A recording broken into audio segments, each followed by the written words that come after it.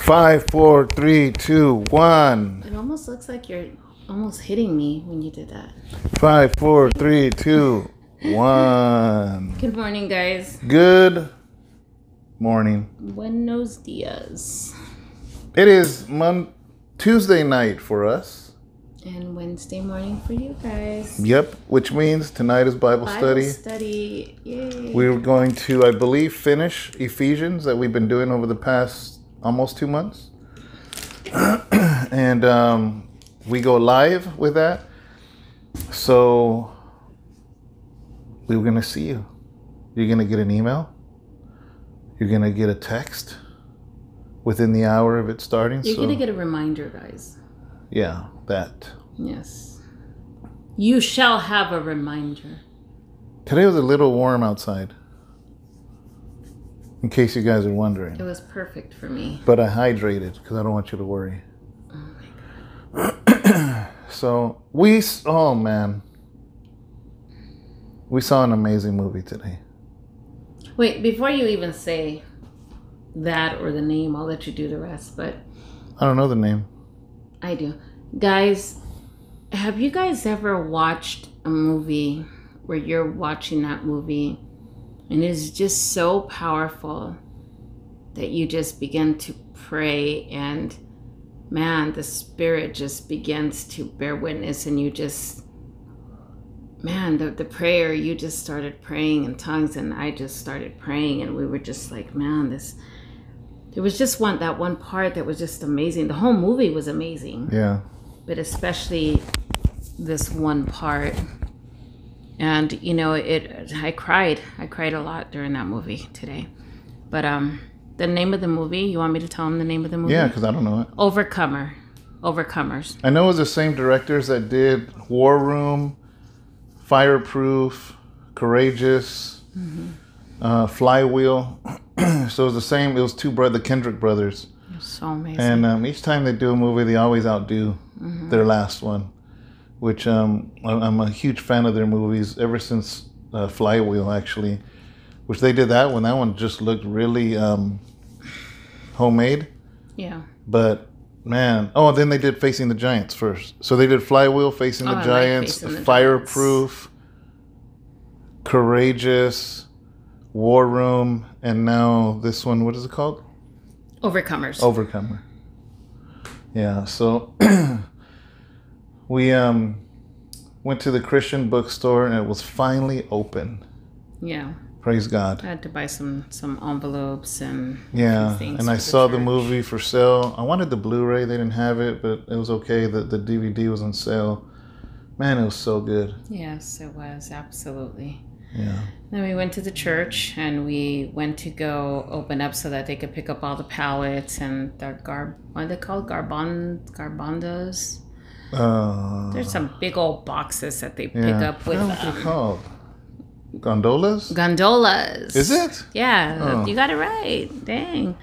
And then I went to go return a big tent that my neighbor, we have some amazing new neighbors there, man.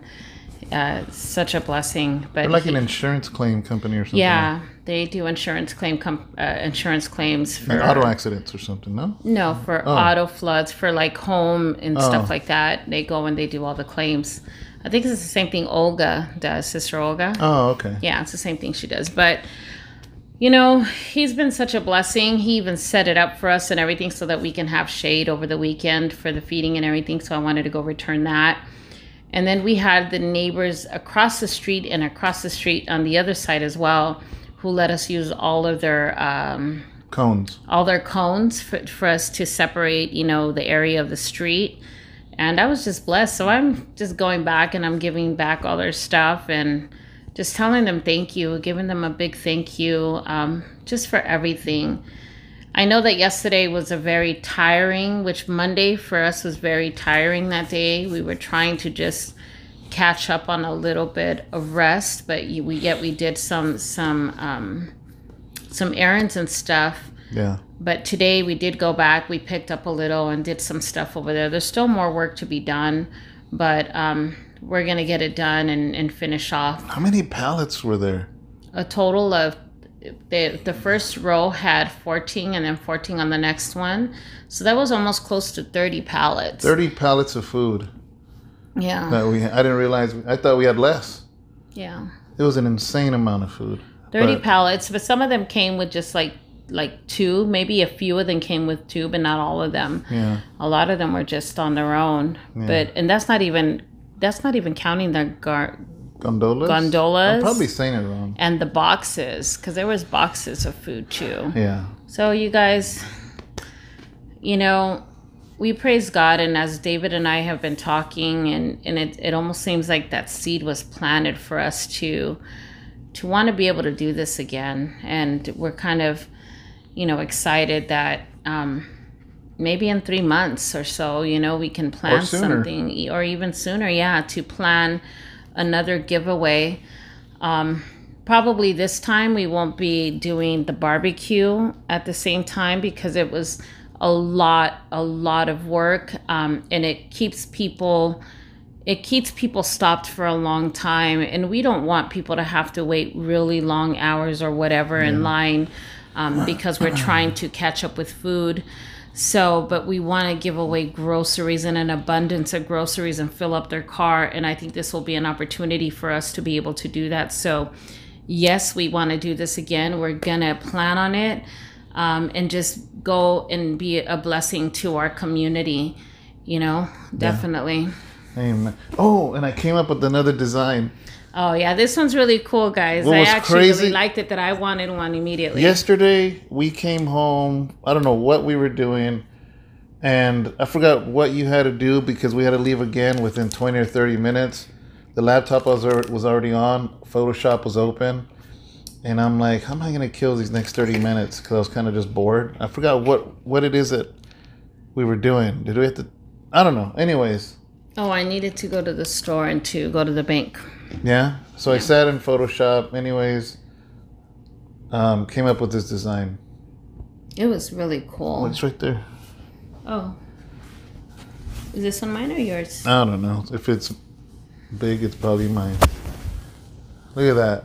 Dang! And look at that. It has our little the little house for house arrest on the sleeve, and of course the back. That's, I don't know why I started doing that as a little trademark for TrueWear, but it just became a trademark that every shirt that comes out of this house, I have to have a cross on it. Yeah. I just want a cross on the back, Can you tell we like crosses? But I just need it to have a cross, and it looks really cool. But look at it again, guys. It's really bang! I liked it so much that I wanted one for me. So yeah. So I got one. Actually, we can be twins, babe, on Sunday. I added it to the website already.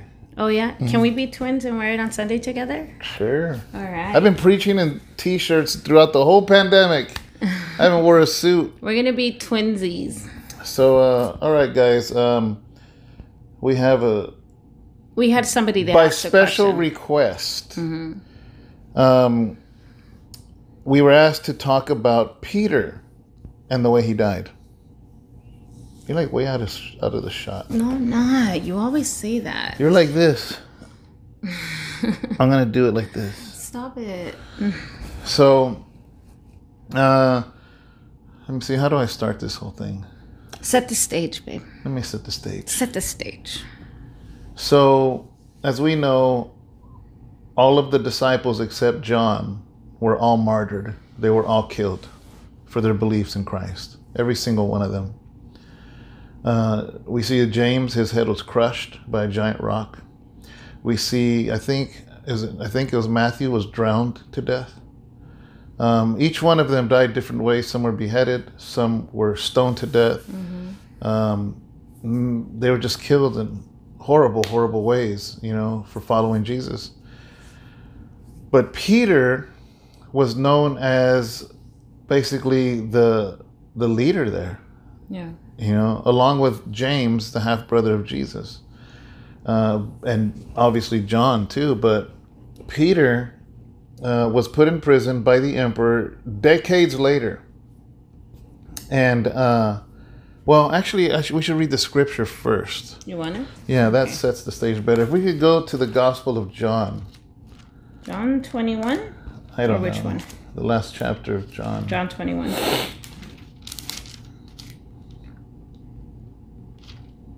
Yeah. John 21. I'm just going to read it in context, even though we've talked about the beginning part, but just so we can kind of like, you'll remember. I'm going to start at 15, just to put it in context. Okay. It says, so when they had eaten breakfast, see, Jesus had already resurrected, and he appeared to the disciples. And here they are having breakfast with Jesus. Jesus was already resurrected. So when they had eaten breakfast, Jesus said to Simon Peter, Simon, son of Jonah, do you love me more than these? And he said to him, Peter says, yes, Lord, you know that I love you. And he said to him, feed my lambs. He said to him again a second time, Simon, son of Jonah, do you love me? And he said to him, yes, Lord, you know that I love you. And he said to him, tend my sheep. And he said to him the third time, Simon, son of Jonah, do you love me? And Peter was grieved because he said to him the third time, do you love me? And he said to him, Lord, you know all things. You know that I love you. And Jesus said to him, feed my sheep. Before I go on, I want her to read it, 15 to 17, and then we'll go back. Okay. It says, after breakfast, Jesus said to Simon Peter, Simon, son of John, do you love me more than these? Yes, Master, you know I love you. Jesus said, feed my lambs. Then he asked a second time, Simon, son of John, do you love me? Yes, Master, you know I love you. And Jesus said, shepherd my sheep. Then he said a third time, Simon, son of John, do you love me? Peter was upset that he asked for the third time, do you love me? So he answered, Master, you know everything there is to know. You've got to know that I love you. Amen. This camera's a little crooked. Now it's crooked. Now it's crooked. You're like this, yeah. Oh, it needs to go down a little bit on that side. Right there. Okay. That was weird. I don't want you guys like this. I'm gonna be like this. You're gonna hurt your neck. I don't want you guys to think we're in a San Francisco house. So he has this conversation with Peter. Mm-hmm. And he asked him 3 times, do you love me? But then he goes into this part right here. It says in verse 18. So after that conversation, Jesus says, most assuredly I say to you, and he's looking right at Peter, right in the eyes. When you were younger, you girded yourself and walked where you wished. But when you are old, you will stretch out your hands, and another will gird you and carry you where you do not wish. This he spoke, signifying by what death he would glorify God. And when he had spoken this, he said to him, follow me. Jesus said, feed my sheep. I'm telling you the very truth now. When you were young, you dressed yourself and went wherever you wish. But when you get old, you'll have to stretch out your hands while someone else dresses you and takes you where you don't want to go. He said this to hint at the kind of death by which Peter would glorify God. And then he commanded, follow me. Yeah. So Jesus prophesied to Peter a few things. Number one, that he would be taken to somewhere where he didn't want to go. Yeah. And two, crucifixion was Jesus wasn't the only one crucified. Crucifixion was actually a way to punish criminals back then. It was a common thing. And the fact that he says, you're going to stretch out your arms. In other words, Jesus had just resurrected. Yeah. And he basically told Peter, you're going to die like I did. You're not going to want to go, but you're going to have to go. You know, so then years later, this is not in Bible, but guys, there is church history, there is church documents, there is government documents. The Roman Empire documented everything. And I believe, I could be wrong, around 30 years later, Peter was an old man.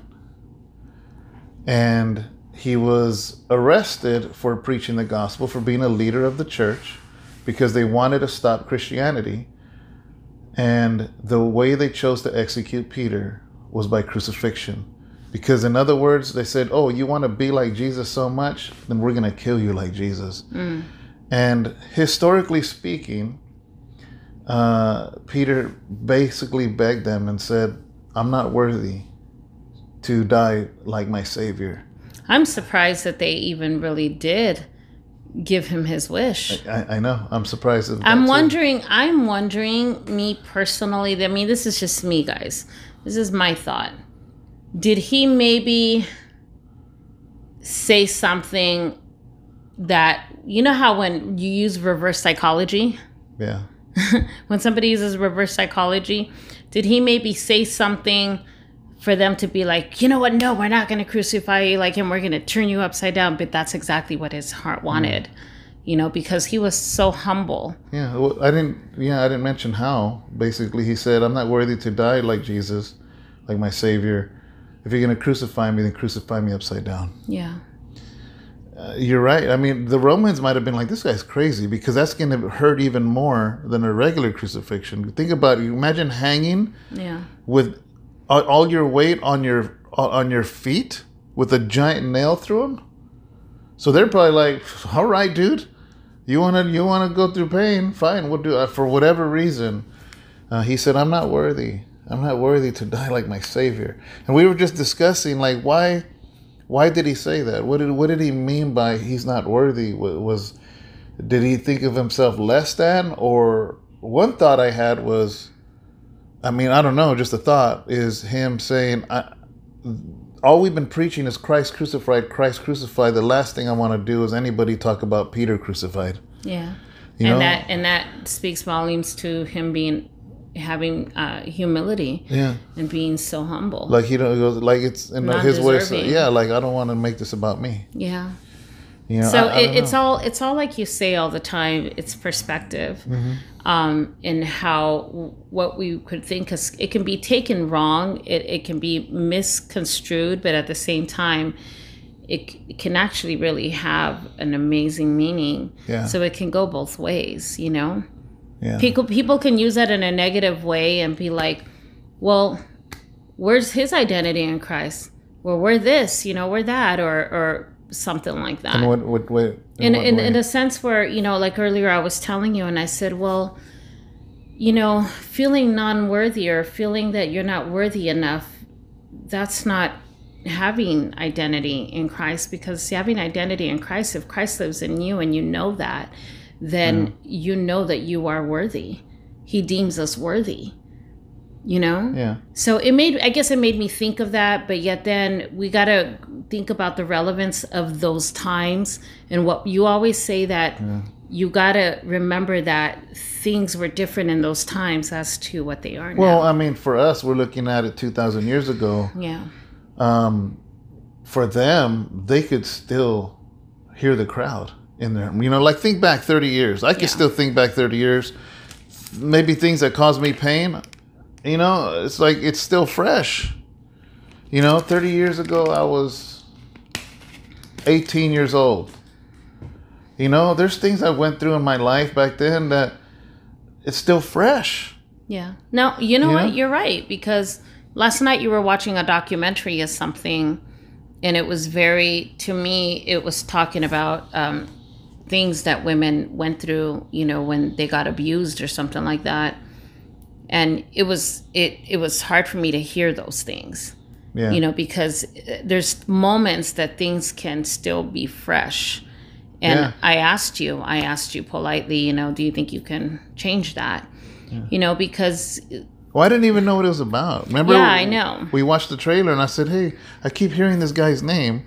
Yeah. And you're like, yeah, let's watch it. I had no idea. I thought it was like... And it became a little bit, it was just, I don't know, it was maybe what they call now triggers or something. Yeah. But it really did really hurt me, and I was feeling a little heartbroken, and I was like, hey, let's just change that, you know? Well, just like, remember we were watching that one little short series on that Broward? The Broward story about the young man. Yeah. Yeah, I think it was the 5th episode was about him in solitary, I think. Yeah. I think it was the 5th, like, it's still stuck in my head. Yeah. And that jacked me up, man. Yeah. That really messed me up, because he was talking about when he was in solitary, and it was weird because we went into it and it was very interesting. It was like sad and everything. I'm just watching that, just regular old thing. But then when that 5th episode came on about solitary, man, it triggered me so bad, and I kind of like freaked out a little bit. So I get what you're saying. Yeah. Yeah. So now let's go back to Peter saying, I don't want to be crucified like my Savior. I'm not worthy. I don't think it was a sense of him not knowing his identity. I think it was still fresh. Yeah. Yeah. It was very fresh still. So, and I think also, like I had said, I had told you that, right before Jesus was crucified, the last thing he did was deny him those 3 times. Mm-hmm. That was one of the last things. So I think that also could have been because, can you imagine one of your last memories being something like that? Mm-hmm. And you feeling, gosh, I'm not even worthy. I'm not even worthy to be called your son, but you call me son anyways, and you love me anyways, or this and that. I denied you 3 times. Yeah. But yet then you came back. You came back to me to the fisher boat. You were there, and you still came looking for us. Yeah. So it can be definitely that sign of humility. Yeah. So I know I'm not sure what part of this interested the brother that asked us to talk about this. So I'm gonna throw a couple other things at you about that.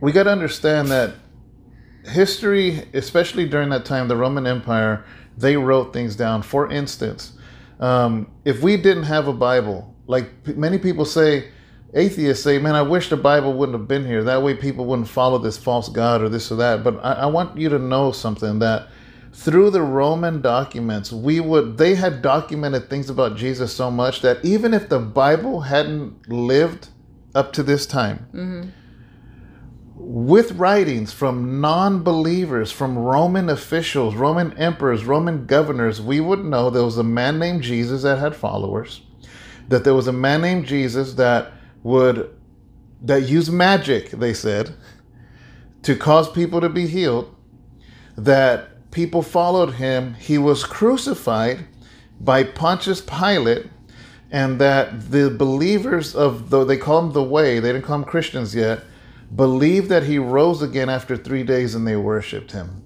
This is stuff that is so regardless, it was still documented. A lot of people say, how do we know Jesus even existed? All you have is the Bible. No, man, there is a lot of information out there that the Roman that were against Jesus documented his very existence, documented that many followed him, documented that thousands followed him after the supposed resurrection, they said. Yeah.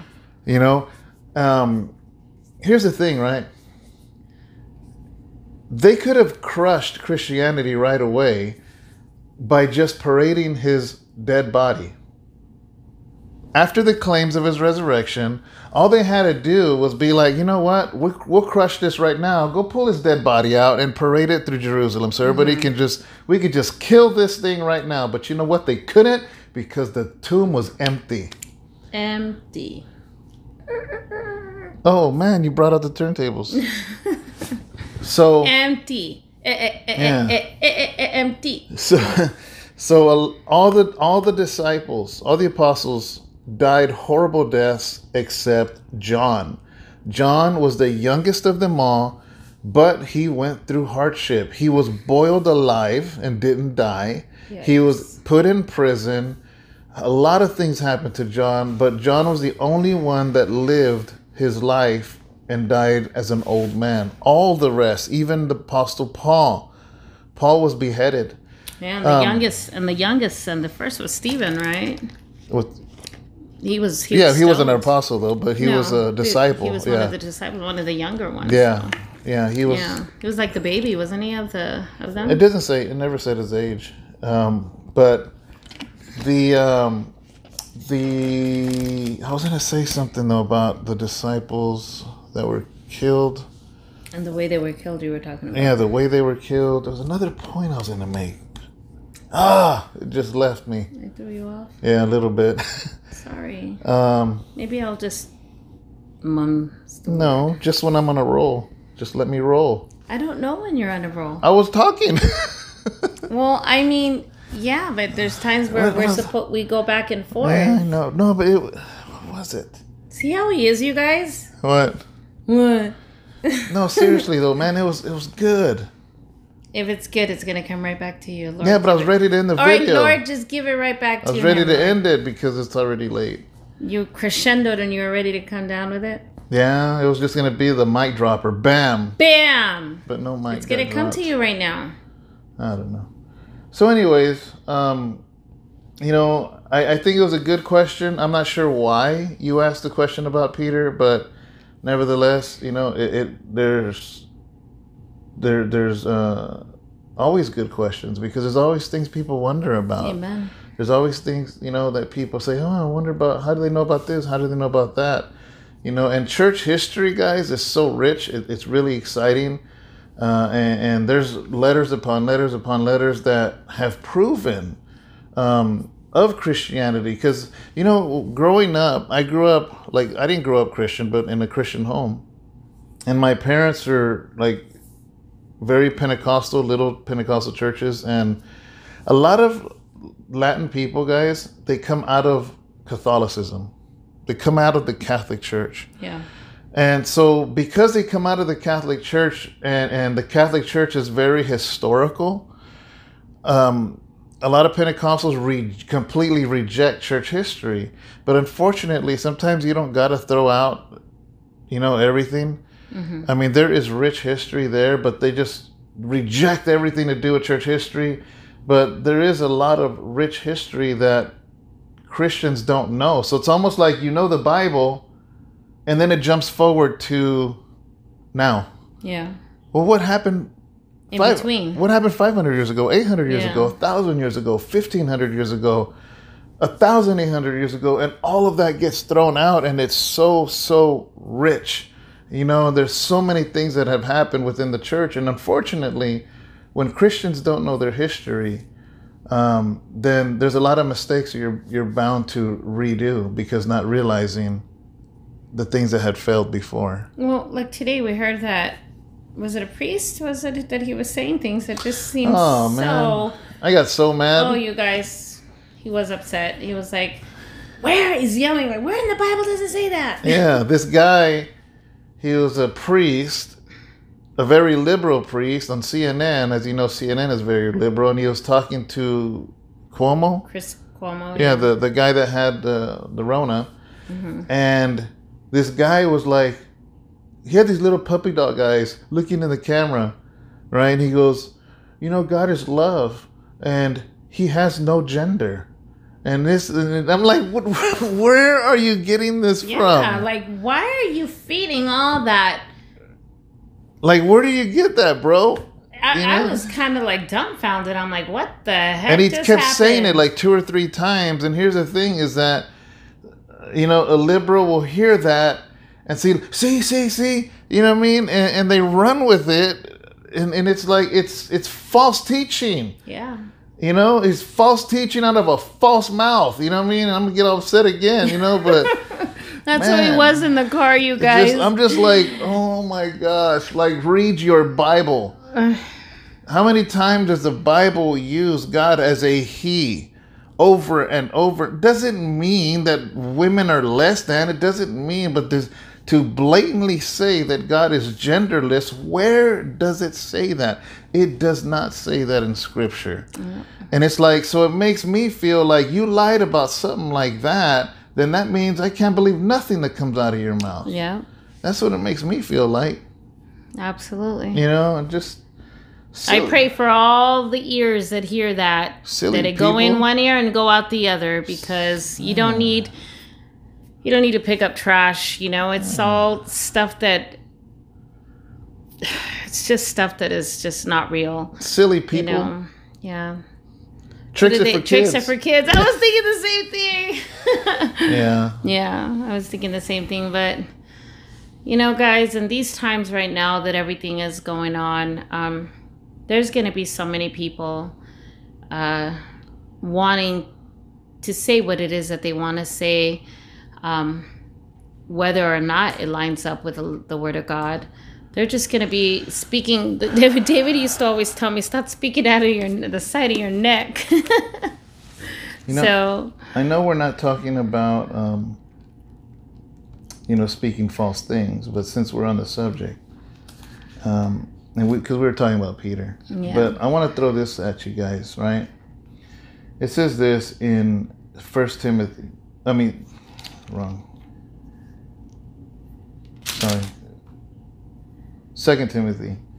chapter 4, verse 2. Preach the word and be ready in season and out of season. Convince, rebuke, exhort with all long suffering and teaching. 2 Timothy 4. And this is what I really want to get to right here. 3, 4, and 5. It says, for the time will come when they will not endure sound doctrine, but according to their own desires, because they have itching ears, they will heap up for themselves teachers, and they will turn their ears away from the truth and be turned aside to fables. But you, be watchful in all things, endure afflictions, do the work of an evangelist, and fulfill your ministry. We'll start from where? From 2 to 5. Okay, mine starts with 1. That's fine.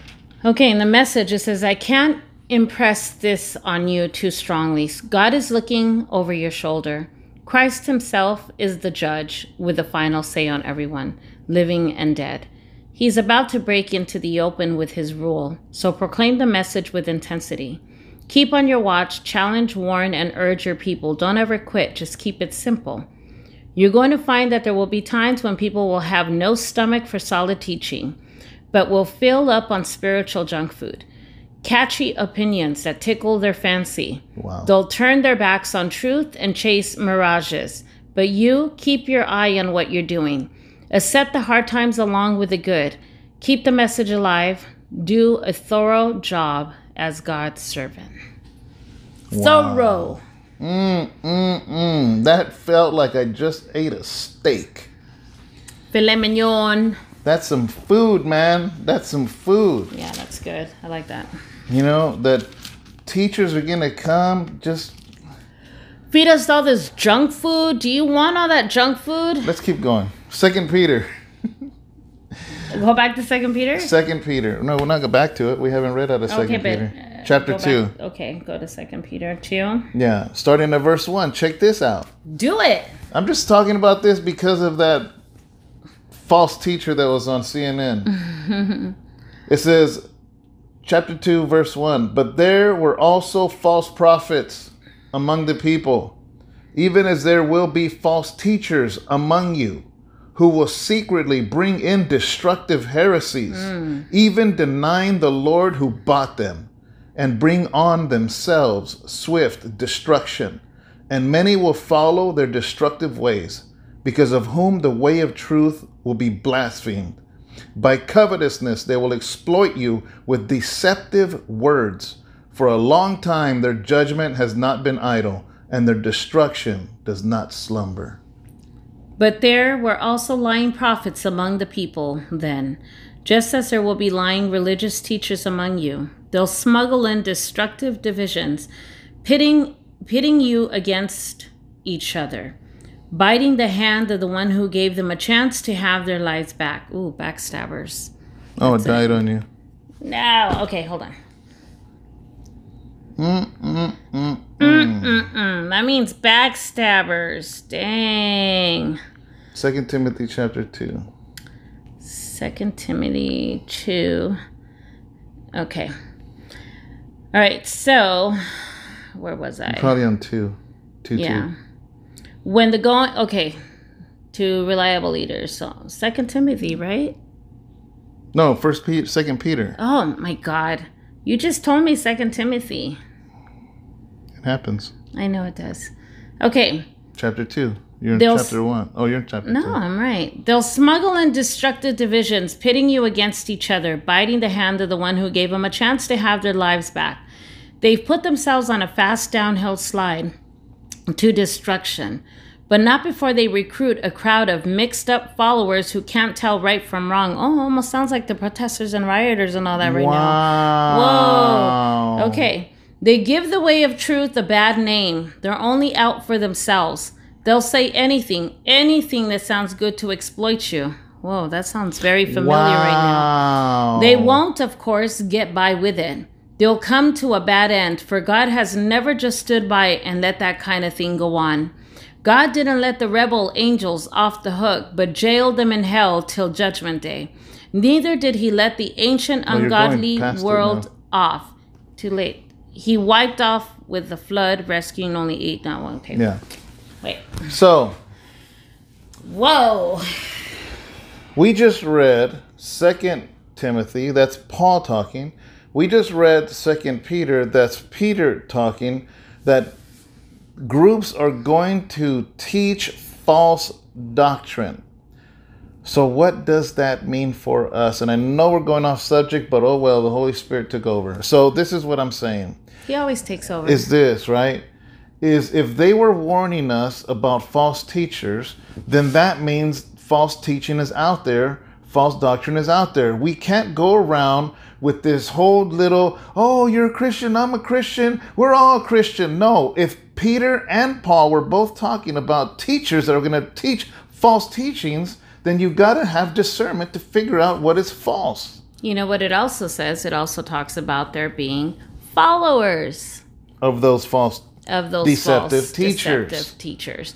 And you know what? And I think that's why it is so important that you know and have a communication in all of that with our Father, because we need to know which direction to go. And here's the thing, it's going to be your choice. Yeah. It's up to you, because he doesn't force himself upon us. We have to make the choice.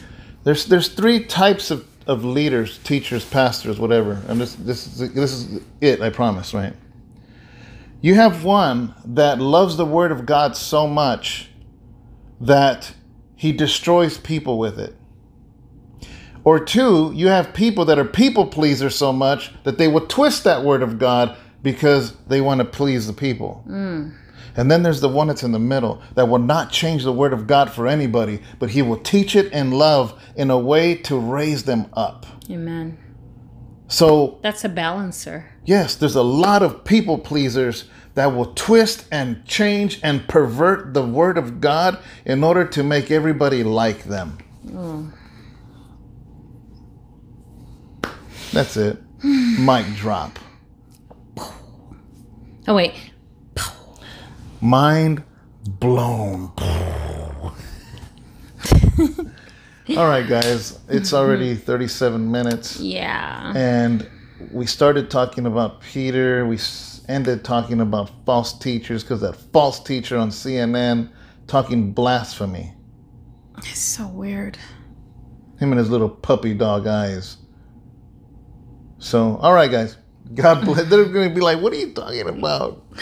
I know. You guys should go watch it. It's just ridiculous. So, ridiculous.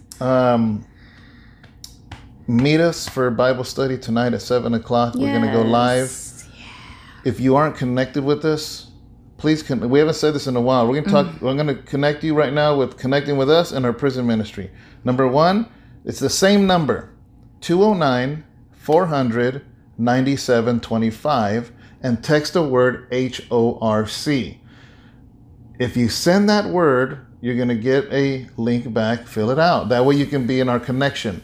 Now, the second word is you text the same number, 209-400-9725, but instead of HORC, text the word prison and fill the same form out. But at the end of that form, it's going to ask you an address for your loved one that's incarcerated so they can get a weekly sermon from us. Make sure that it's the your loved one's correct address, correct spelling. Everything has to be on there, and their booking number or their number.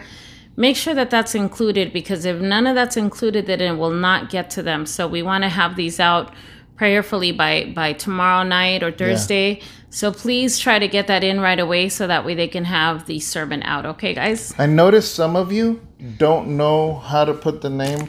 So if you have a letter from them, take a picture. Dang, we said it in stereo. Take a picture of the letter, the return part for them, and send that picture to that number, the 209-400-9725.